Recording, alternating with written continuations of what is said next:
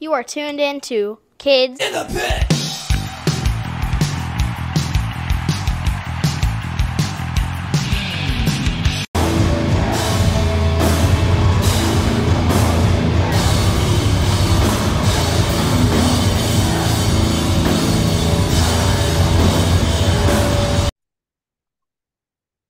Hey guys, it's Gabe from the Kids in the Pit podcast. Today I am joined by Matt from the band Bury Your Dead. Let's go. Hey Matt, I'm Gabe. Mind if I ask you some questions about your musical career? No, Gabe, let's do it, pal. Can I ask you a question first? Sure. How much editing do we get to do if I say something that I'm really embarrassed by? As much as you need. Okay, all right, we'll figure it out. Okay. So, what do you do in the band Bury Your Dead? I sing for Bury Your Dead. If you call it singing, I scream. Yeah, it's not exactly singing. I More of hold the microphone and try to get people to commit felonies. That's what I do in Bury Your Dead. nice. So, uh, how long has Bury Your Dead been a band? Bury Your Dead's been a band since 2001. They started with two singers, Mark and Joe, and then they've gone through more member changes than you could possibly imagine. But for the bulk of Bury Your Dead, I've been the singer. I've been the singer since 2002, 2000, yeah. And then I left the band for a while in 2007 and then rejoined the band. But yeah, so a long time. Do you think you've had more members than Shai Hulud? Yes, although they're Really? also been through a lot. But yeah, no, we Jeez. it's pretty wild, dude. It's I'm, hard. It's hard. so I'm pretty sure like Shai Hulud's gone through like 50 members or something. They're probably a close second, and they've got a couple of core members that have stuck through it most of the time too. Yeah, I So know it's Matt not, Fox has always been it. I don't know if there's yeah, any. Matt's been a big member of that thing for a long time, and other bands too, right? Like he's a busy dude. Yeah. So where is Bury Your Dead from? Well, we say Bury Your Dead from Boston, Massachusetts, but nobody lives in Boston anymore. So when the band first formed, there was like a lot of us from kind of the Boston area. Slim B, who I would say is like kind of like the center point of the band, was from Cape Cod, Massachusetts. Oh, But now we're from all over. I live in Paxton, Mass. Our drummer lives in Connecticut. We have a guitar player in upstate New York, another guitar player in LA. So yeah, we're like we when we play shows, we get a fly from all over. We guitar player in Detroit. So it's chaos. so for those not familiar with Bury Your Dead, what songs should they look up?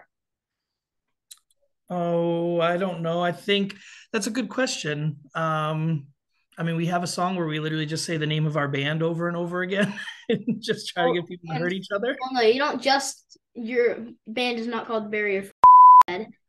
I mean, it feels like that. We're a one trick pony for sure, but um, I think the one of the more recent songs that we put out, "Collateral," is probably my favorite Bury Your Dead song that we've ever done. And I'm not just saying that because I want to promote new music, because even that song is 5 years old now. But Yeah. uh, "Collateral" is like a really fun one. It's a good song. So, what's your favorite place you've toured in, and what's the most obscure place you've toured in? That's a cool one too. Favorite place we've toured in? Like, I don't know.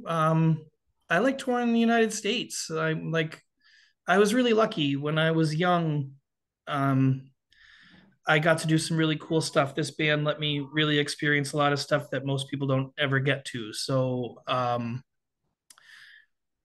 we did some like big amphitheater tours when I was in my early 20s that were like pretty wild. It was really cool to get to like travel on a bus and just see amphitheaters in every state. So I don't know, that was probably my favorite ones. Yeah. One of the more obscure places we played, we played on the Upper Peninsula of Michigan, which is Oh, like the wilderness. Like nobody ever goes there. We played a skate park that they had there, which was really oh, cool. But the best part about that was they didn't have a place for buses to park, so we had to park our bus at a funeral home. So we had a giant bus that said "Bury Your Dead" on the side, parked at a funeral home while we played a show, which is pretty What? ironic and maybe disrespectful, but it was pretty funny. We were dead. That's right. We're talking about "Bury Your Dead." Yeah. This is Rowan. Hello, Rowan. How old are you? 6. Nice. I am 11. This is, Gabe's 11. Gabe goes to shows. He's crowd surfs and knows all the words. Nice to meet you. What do you do? Rowan likes heavy music too. Nice. What's your favorite band? What's your favorite band? What's Uncle Danny's band? Okay, I actually like Bury Your Dead better. Oh, you like Bury Your Dead better? That's nice. Yeah. Like I only like half the song in Uncle Danny's band, but I like all the songs in yours. Do you like half the songs for Uncle Danny's band, but all the songs for my band? Yeah. That's very, very sweet of you to say. Gabe is wearing Uncle Danny's band's shirt right now. He's wearing a 4 Year Strong shirt. That's why it's funny. Because he likes 4 Year Strong too. I like Bury Your Dead more though. Oh, stop it. Okay. I do. I like Bury Your Dead more. All right, go. We got to keep talking, but Bye. I'll send you your check, okay? You did great. Okay. So, do you have any crazy tour stories you want to share? I'm sorry, say it one more time. Do you have any crazy tour stories you would like to share? Crazy tour stories. I think most of our crazy tour stories are probably not for sharing. Most of them happened before the era of cell phones, and there's no video footage, so it's probably best to keep it that way. But I always say that Bury Your Dead's the kind of show where like the stories are really the people that come to see us because they behave very poorly, and that's what I love about my band. So I guess all I would say is like the best Bury Your Dead stories are the stories that like people tell after seeing Bury Your Dead about them getting hurt or their friend going, and doing something stupid. Those are always my favorite stories. But I guess in order to not completely duck your question, do I have any good, cool tour stories? I got to ride roller coasters with Will Smith one time. That was pretty wild. Wow. His wife's band, Wicked Wisdom, was on Ozfest the year that we did Ozfest. And it seemed like there was a lot of people that were like afraid to approach them, maybe because they're like the biggest mega stars in the world, or whatever. But Will I was Smith's just wife has a band? yeah, she was. I don't believe she's in a band anymore. She's in a band called Wicked Wisdom. That was like a power like metal band with a bunch of like important players from other bands, which was pretty cool. Getting to see her band was cool because they had members of other really important punk rock bands. But What? like there was like the I'm forgetting the name of his band right now, but like Ice-T has his metal band, and then there was a dude from Fishbone in it. It was pretty cool. But I'm trying to remember what the other members were because this is a long time ago. This was 2005, 2004. But in any case, I was too young and dumb to be intimidated. I was like 19 years old. So I just walked over to them and I was just like, hey, how's everybody doing? You guys having fun? And then the next day we played Buffalo, New York, and the amphitheater in Buffalo, New York is attached to a Six Flags in Buffalo, New York. Wow. So the next day they like knocked on our tour bus door and I opened the door and Will Smith was literally standing there and he's just like, hey, you want to go ride roller coasters? We're going to go ride roller coasters. And I was like, yes, I do want to go ride roller coasters. It was crazy. Well, okay, it's funny that like Will Smith was a rapper and now his wife is in a power metal band. Yeah. When I say I don't know if I would call it like a power metal band, I meant power in terms of like all the people in the band were like already famous from other projects, like a super band is maybe the better way to put it. But yeah, it was cool. And I don't know that Wicked Wisdom is a band anymore, but they were a thing back then. Yeah, that's cool. My mom told me she got knocked out at a Bury Your Dead show in like 2003. Yeah, she used to go hard. Does your mom still mosh? Definitely. Yeah. She Last night during Unearth, Endless, yeah. Yeah, she also used to sing the words and yeah, okay, yep, that's fair. She also used to sing the words, which would mean that she would always be like on the edge of the stage or on top of people's heads, and that's always a dangerous place to be when there's other people that want to be on the edge of the stage or on top of people's Yeah. heads. But yeah, your mom rules. Did your mom tell you that she like saved our tour when our van broke down and she literally finished the tour by letting us drive her van around the country? She didn't. Wait, you Yeah. had a van? Right? That was your blue van, wasn't it? I think it was green. It was a minivan. Yeah, it was a straight up Yeah. minivan. We did like I don't want to be on camera. a full US tour driving in your mom's minivan, towing a U-Haul trailer that the van definitely should not have been able to support.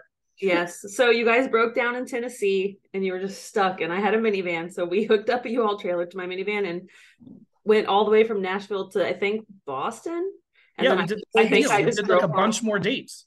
So I sold your merch and we haven't finished the tour. It was so sick. You're welcome. Like literally, we wouldn't have been able to play shows anymore, except for your mom was like, "I got a van. We can just It do was this fun. thing." I washed every night. It was so sick.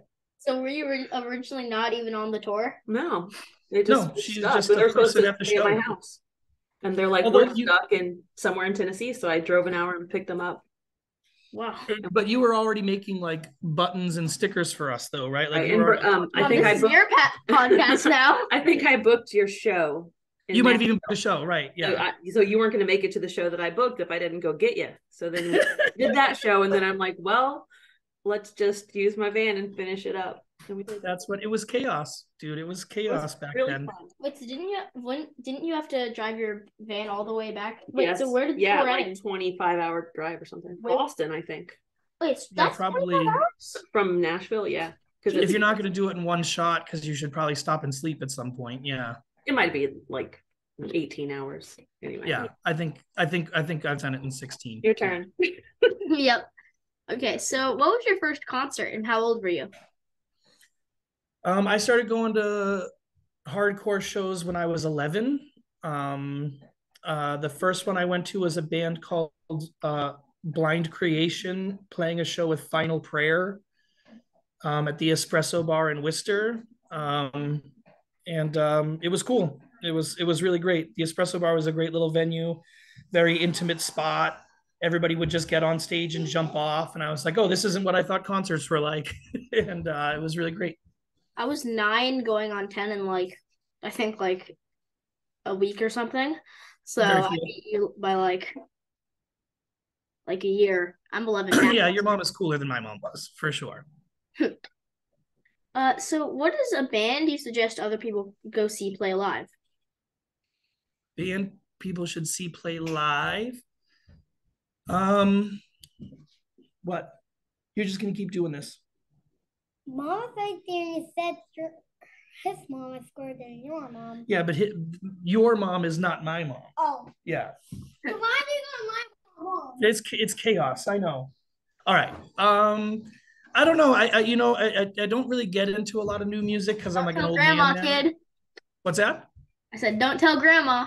Yeah, no, he'll tell grandma for sure. I'm a sunk ship. She knows she's not cool. Let's see. Bands that if they played shows around here that I would go see live that people would actually see would probably be, I like Great American Ghost. My wife is signaturing something at me. Oh, we're going to see Life of Agony. Life of Agony is playing their 30-year reunion show. They're 30. What's that? With Sick of It All. Yeah, with Sick of It All. Yeah. Me going to some of those tours. You're gonna go some of those shows? Yeah. Life of Agony is playing River Runs Red front to back, so that's like a super important record. Wait, you guys are opening for them? No. That's just shows that we're going to. No, I wish we Okay. were playing those. That would be God someday when I grow up. Yeah. So Is it yeah, happening? American Ghost is good. They're heavy.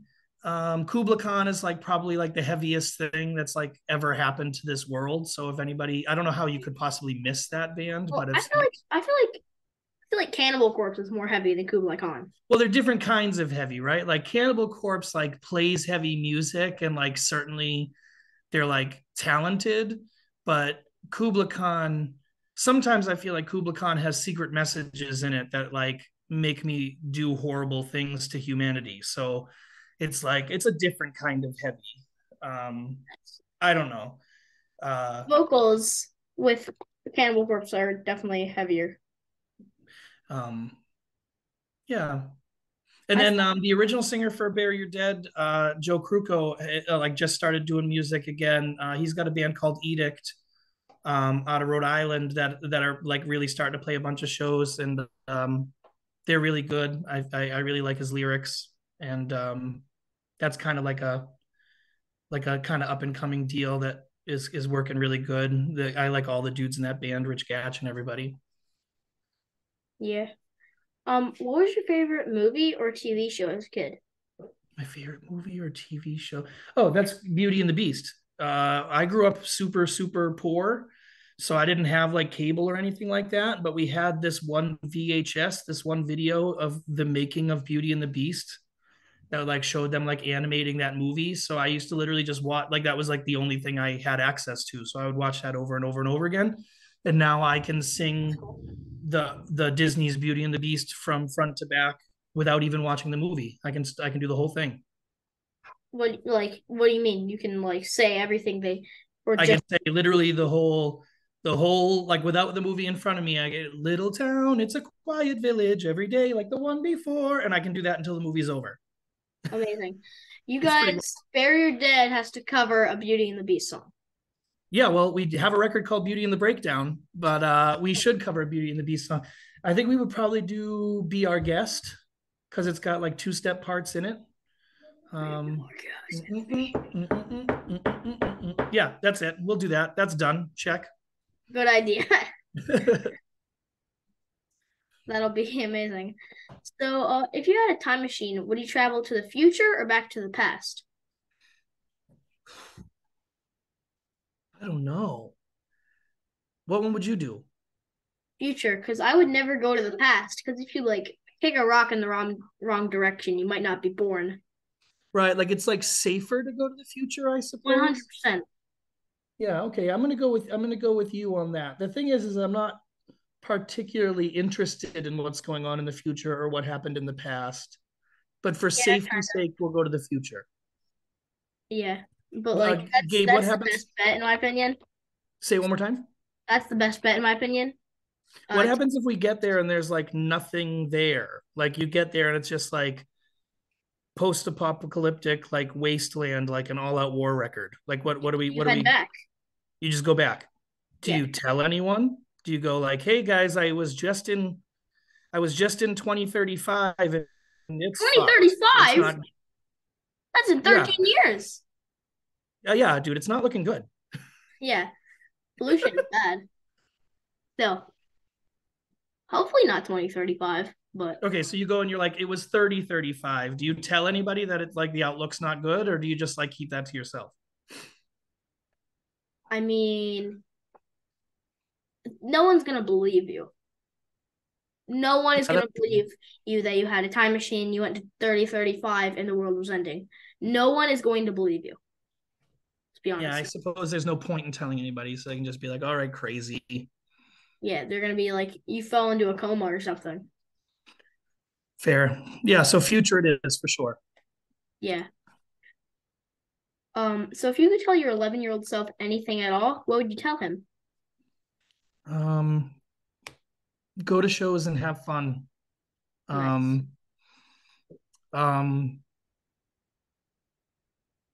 Forgiveness is super important and love is all that matters. There you go. I'm sure my Nice. wife is laughing at me from the other room, but Would you really like it's true. Yeah. Would you like to add anything before we end the podcast? No, I appreciate you asking me to do this. I've seen your podcasts that you've done with other people. I'm glad I didn't talk as much as your last podcast guest and the I mean, he was still really cool, even though he talks a lot. no, he's the best. He's the best. He talks a lot because he's the best. He's like such a personable dude. Yeah. And did he talk about wrestling? That's what I would want to talk to him about because he knows everything about wrestling. Yep. He said his like stage presence was like wrestling. Yeah, So, I believe that. I've just modeled after those bigger than life personalities, just running around up there with a saxophone or whatever he plays. Does he play saxophone? Is that what he plays? He does play saxophone. Yeah, that's what I thought. Yeah. No, thank you for asking me to do this. I don't really necessarily have anything particular to add. We don't have like new music coming out. We'll probably play 4 shows in 2023. So hopefully people come see those shows and yeah, keep stage diving. Don't get hurt. Also, whenever you're talking to Dan for your strong next, maybe bring up his podcast because it'd be really cool for him to be on here. Yeah, let's see if he's gonna do this thing. Hold on. Right now? Well, I'll call him. We'll see. I don't know if he'll answer. Right now before we end it? Yeah, Okay then. but I don't know. I don't know if he'll answer my FaceTime, but we'll try to do. Okay, it's ringing. Unsolicited FaceTime is kind of a dangerous game to play. Kinda.